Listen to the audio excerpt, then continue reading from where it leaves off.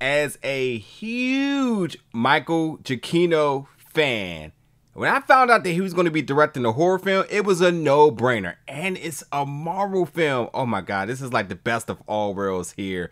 Folks, let's jump into my review of his new film, Werewolf by Night.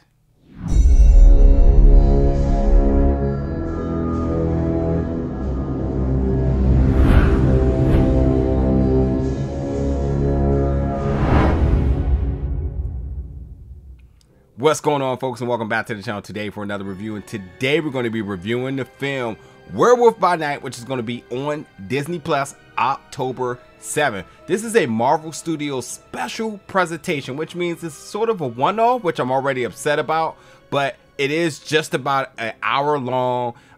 But it feels much longer than that. And I don't mean as a bad thing. I just mean that there's just so much happening in 1 hour that it feels like a full feature-length film to the Marvel standard and quality and caliber that you would get in any 2-hour plus movie that they put on. So like they really piled on a lot here for an hour. But it is a horror film, and it does give you that sort of like, you know, nostalgia in terms of like the early 90s, the 30s and 40s style of horror film. So like when you're talking about like classic horror tropes, the score, like the monster reveal, which in this case is a werewolf, I think that like they really nail it, and it still have a touch of Marvel to it when you talk about some of the action, the choreography. I mean, there's definitely one scene where I'm like, ha, Black Widow does that. So like, you know, there's a little bit of something here. And I think the cast here, I think Laura Donnelly,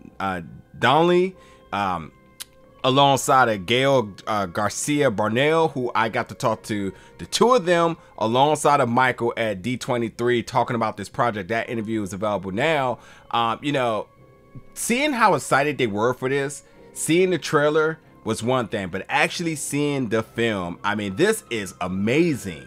And it's spooky season, so I've been checking out a lot of horror films, and this is top caliber. I had so much fun with this because, one, I always say a film that's shot in noir, black and white, I think that's a bold statement, and you can just see so much character even in something that's black and white. I mean, all of these characters, you're sort of kind of, you know, you want to kind of know more about them, because with all of these master killers here, one night everybody gets an opportunity to hunt for the Bloodstone, and whoever gets the Bloodstone becomes the leader.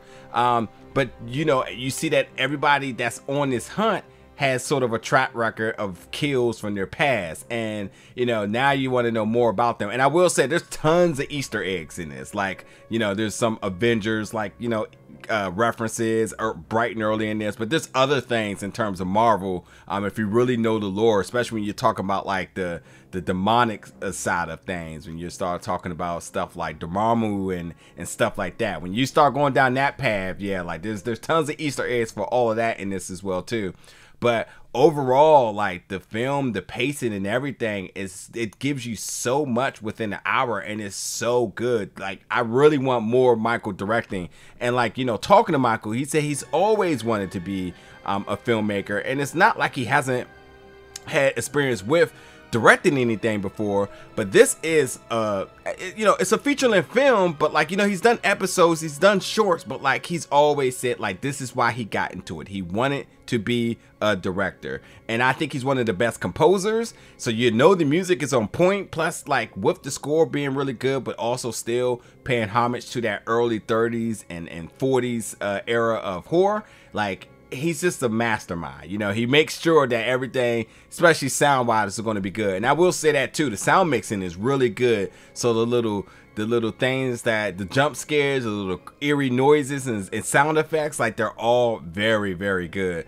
Now I will say that like the one thing I guess I had a little bit of hesitation towards is that like at times it felt like this film wanted to get really brutal and really gruesome, and then it kind of went a little lighthearted. So the toning was a little, you know, a little all over the place sometimes. You know, it was at moments where you like, oh, I'm taking this serious in terms of the genre, and then there's other moments where you're just like, okay, yeah, it's still very sort of family friendly here. So like, yeah, it has a comedic side to it, it has an adventure side to it, it has horror elements to it, so it bounces around a couple of different genres, which, you know, that in terms of toning, makes it a little all over the place at times. And not that a bad thing, it's just that my expectation was like, listen, this is going to be a hardcore horror film. And I think it even starts off presenting that. But then I think when you get about like 20-25 minutes in, you're like, oh yeah, there's a little bit of comedy here, there's a little bit of character work going on here. And again, I think when you talk about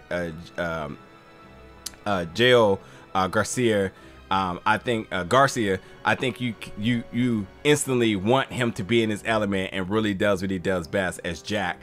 And and I should mention too, costume design, special effects, all of that is really good. It's a Marvel product, of course it is, and expect no different in this. Like every bit of costuming and special effects, and then even a monster reveal, I think they've nailed it to a T. So I really had a good time with this one. I think this is certainly worth a check out. You know, more content on Disney Plus, but now it's kind of tapping into that horror genre. I mean, yeah, I know we got Doctor Strange and whatnot, but like this one does something special too. And I also should say Moon Knight kind of has some horror elements as well too. So like getting more is obviously better for me as a horror fan, but also as a Marvel fan and as a Disney fan, and being able to see them explore and dive deeper into that genre is always a good thing for me. So, you know, check it out, have fun with it. I also really quickly, I should just mention Kirk Thatcher is in this, instantly becomes a character that you're like, oh yeah, Kirk is pretty damn awesome, pretty cool. And then the fight choreography, the sword and weapon slashing and whatnot is all really dope. So hey, check this one out, Werewolf by Night, Disney Plus, October 7th. Jump in the comments, folks, and let me know your thoughts about it. And as always, stay tuned for more reviews very soon.